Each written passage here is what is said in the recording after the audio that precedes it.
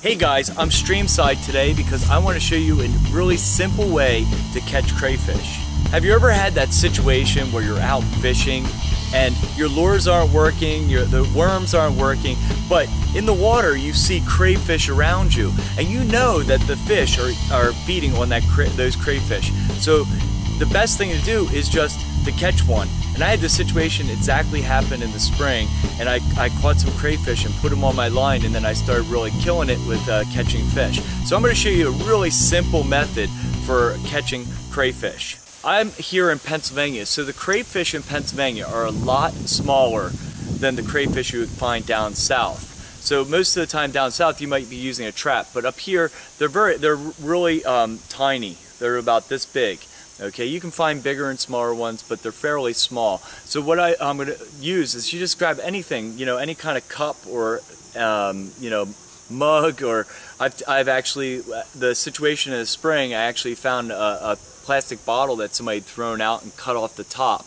I'm going to use this glass so that you guys can see the crayfish when I get it in there. But here's the general idea. Crayfish normally swim backwards. So I'm going to slip this in behind them, the glass in behind them, while they're looking at my hand, and then I'm going to bring my hand towards them, and what they do is they swim backwards right into the cup, and then you just lift it up. So let me show you how it's done. So the first thing I do is I don't just go in here and start looking around for crayfish.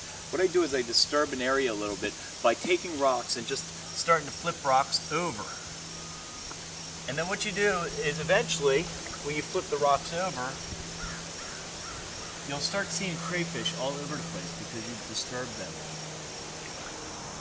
Okay, I found one. So here, I'm going to try it. You just take the cup, put it right behind him. Oop, he flipped over on me. Let's get him on this side then. Get your hand, just go towards him, and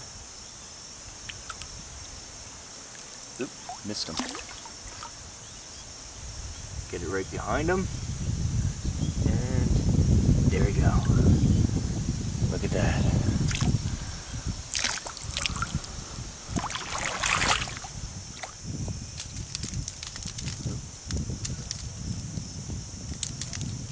There you go.